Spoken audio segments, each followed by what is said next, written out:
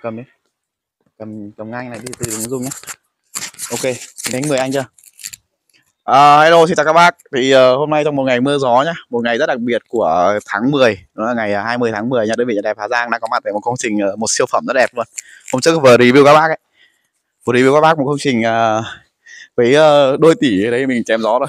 Công trình này mình đang thi công cho bác gia chủ tại xã Đồng Yên. Đấy, một địa điểm rất đẹp của thôn Đồng Mừng nhé các bác nhé. Thôn Đồng Mừng, xã Đồng Yên, huyện Bắc Quang, tỉnh Hà Giang. Đấy, ngày 20 tháng 10 thì hôm nay chia sẻ các bác là gần tối rồi.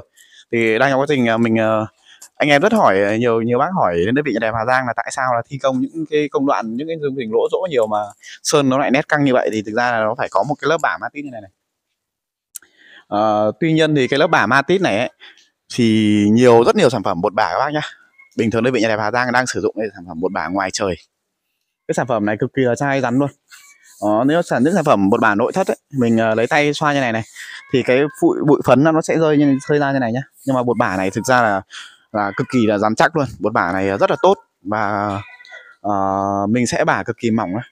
Xong rồi lúc phần đánh ấy, thì gần như đánh đi hết ấy. Chỉ bột bả nó dính lại những cái phần lỗ rỗ thôi. Đó, đi vào đây em ơi, đi vào đây một chút. Đây. Đây là cái quà 20 tháng 10 của anh em thợ Đẹp Hà Giang. Bây giờ cho mỗi anh em, mỗi đồng chí, mỗi là con gửi về cho vợ nhá. Gửi cho vợ, đặc sản tại địa phương Hà Giang. Trên này chưa có bóng điện nhỉ? Chưa có bóng điện đâu đúng không? Chưa có bóng điện ở nhà. Hơi tối nhỉ? Được rồi, thế thì review phần dưới này đi. Tổng cái diện tích sàn, tổng cái diện tích sử dụng ở dưới này gần như 200 m² các bạn. 200 m² cực kỳ là rộng luôn đấy. Về sử dụng cả tầng 1, tầng 2. Đi vào qua cái phần bếp này đi. Phòng bếp này để anh em, hôm trước mình chưa chia sẻ phòng bếp mà. Hơi tối nhỉ, chưa có bóng điện, tối om. Nhìn thấy gì không em? Bếp ở trong này có cả bàn chặt bàn bếp luôn, hơi tối, ra phần này trước. Đó. Đây là màu gỗ chai nhá. Đây là gỗ chai, không phải màu gỗ chai mà đây là gỗ chai luôn. Đấy, cực kỳ là bóng là đẹp luôn. Cái gỗ này thì sử dụng tại địa phương Hà Giang rất là nhiều. Một trong những loại gỗ cực kỳ quý hiếm nhé, gỗ chai đẹp. Đợt tới mình sơn lại gỗ thì sẽ sơn màu này, sơn màu này luôn. Qua những cái phần công năng bên này, học kỳ nhá.